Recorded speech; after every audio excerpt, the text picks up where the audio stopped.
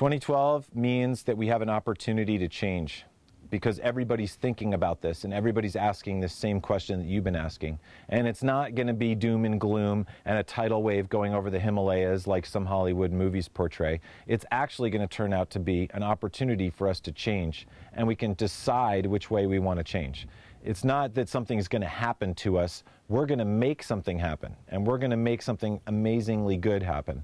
I don't think we need to live in fear at all about this year. It's actually an exciting opportunity for us to move forward in a specific direction that we choose. And so the question is, what are we going to do? And so I think it's very important to communicate a lot.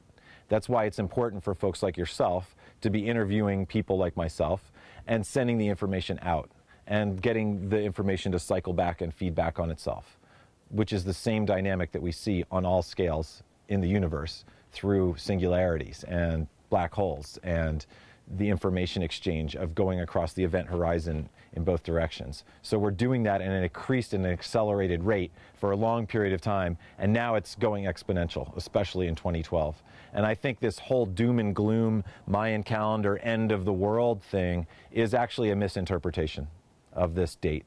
And that's why I think it's important to put out there the possibility that maybe that's not 100% correct. Maybe it's actually an opportunity that's good, not something to be worried about and fearing that the Earth's going to blow up or there's going to be a cataclysm or something like this. I think the cataclysm is that the old paradigm, the old structures that are holding things in place and putting people down, that's what's going to crumble. And the new world is going to be that the artists and the musicians and the thinkers of the world will now be able to step forth with their information and help humanity to evolve to the next level of consciousness and the next level of technology and ultimately, hopefully, the next level of fun.